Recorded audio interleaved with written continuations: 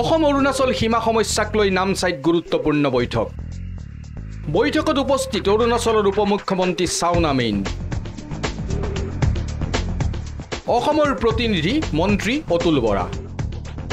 17 জুলাইত অনুষ্ঠিত হৈছিল দুই মুখ্যমন্ত্ৰীৰ বৈঠক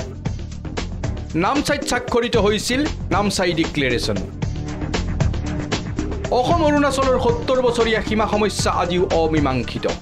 কেন্দ্ৰীয় চৰকাৰৰ মধ্যস্থতাত আৰু দুইখন ৰাজ্যৰ চৰকাৰ আগবাঢ়ি আহিছে সমস্যাটো সমাধানৰ বাবে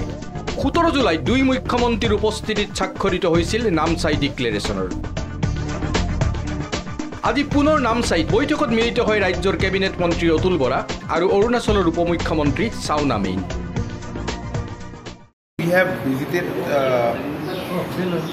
the border area jointly after Namsai declaration. CM has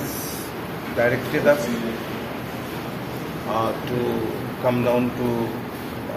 Namsai and other parts of the district of Arunachal Pradesh and we should submit the report at an early date. Today, along with our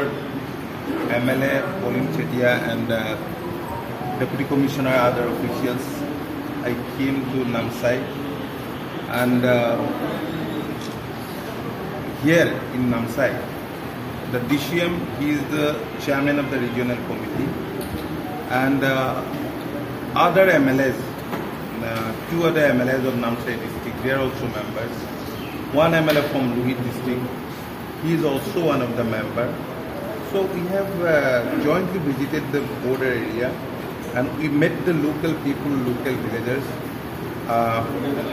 We gave them pleasant hearing. I think there is no any problem